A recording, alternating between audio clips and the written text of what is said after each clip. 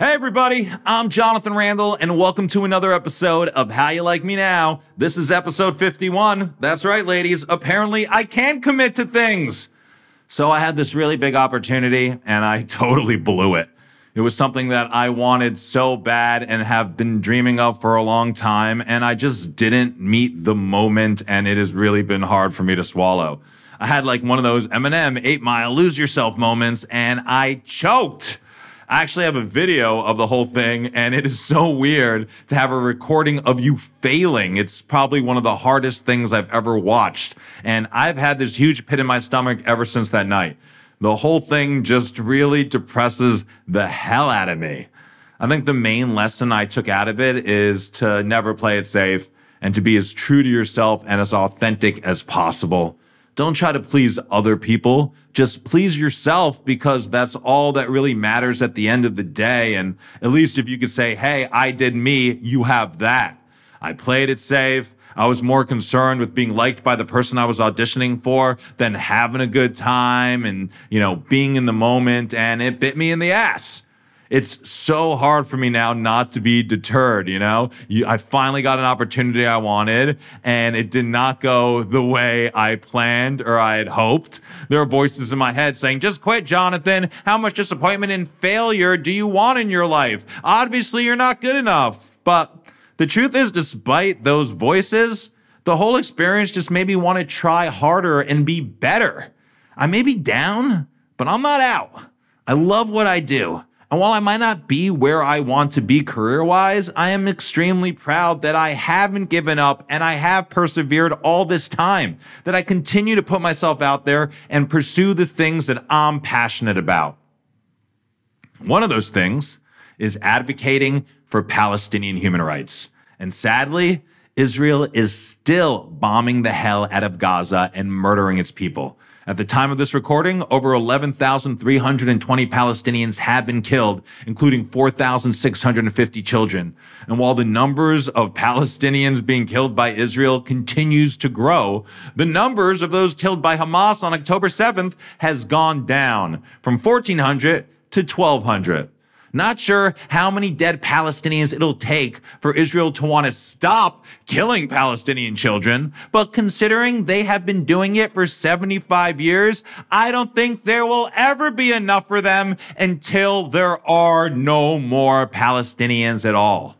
Indiscriminately murdering Palestinian civilians only puts Israel in more danger and makes Jews everywhere look horrible. It makes no sense to me. All the violence, oppression, and dehumanization that Israel has brutally committed against the Palestinians and what led to the attack on October 7th is now just being stepped up, where they're just displacing and murdering even more Palestinians. And it's only going to lead to future violence against Israel.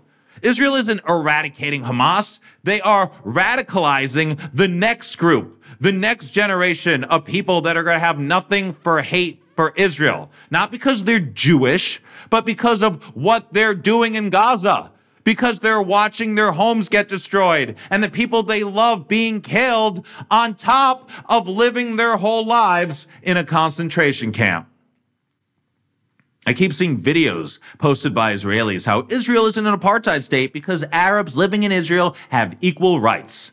And while they do have the right to vote and serve in the Knesset, they still face tons of discrimination and many socioeconomic disadvantages. Not to mention that Palestinians don't have the right to return. But Arab citizens of Israel are not why Israel is considered an apartheid state. It's because of the way Palestinians are treated in the West Bank. But way to go. You proved Israel isn't an apartheid state for reasons no one is accusing it of being an apartheid state, while totally ignoring why it is an apartheid state. Can't wait to see what your next trick is going to be. The International Criminal Court defined apartheid as inhumane acts committed in the context of an institutionalized regime of systemic oppression and domination by one racial group over any other racial group, and committed with the intention of maintaining that regime, which pretty much sums up what life is like in the West Bank. I mean, that's a great description. It should be on the West Bank Wikipedia. Palestinians in the West Bank not having freedom of movement or the right to vote or freedom of expression and protest and having a completely different legal system are some of the reasons Israel is an apartheid state. According to Amnesty International, Human Rights Watch, other human rights organizations, including Israeli ones like B'Tselem, UN officials, Israeli scholars, and even former Israeli security officials. So I was asked to be part of a panel tonight called Concerned Humans to talk about a ceasefire and a future of peace. And I posted a picture on Instagram that the event organizers had created and sent to me to help promote the event. And a lot of people really did not like it. And while I'll continue to be critical of Israel and stand up for Palestinian human rights, I do want there to be peace. That's kind of like my end game, peace for all people. I totally understand that peace won't be easy after decades of Israeli oppression and the October 7th attack, but it really is the only way to finally end the violence and create a better future for all people. Of course, as the occupier and the much more powerful force, I think Israel is really going to have to step up and be a leader in facilitating peace, which it seems to have absolutely no interest in doing. But the longer Israel continues to bomb Gaza and the longer it takes to try to at least make things right by the Palestinian people, the harder it's going to be and the more hatred they are going to create for Israel and for Jews across the world.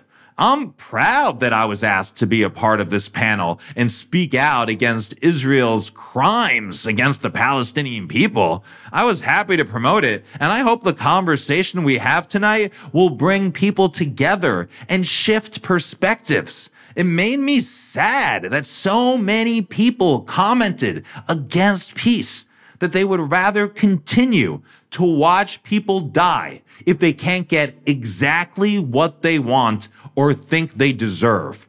What everyone deserves is a life of freedom and dignity. And we can only create that together through love, not hate. If you're not following me on social media, please do, at Jonathan Randall across all platforms. Also, I'd really appreciate if you showed me some support on Ko-fi. I'll put the link to that in the description. Please remember, everyone, at the end of the day, we're all human beings and we're all sharing this planet. We should celebrate what makes us different and try to learn from one another rather than let where we're from or what religion or ethnicity we are divide us. I'm Jonathan Randall. How you like me now?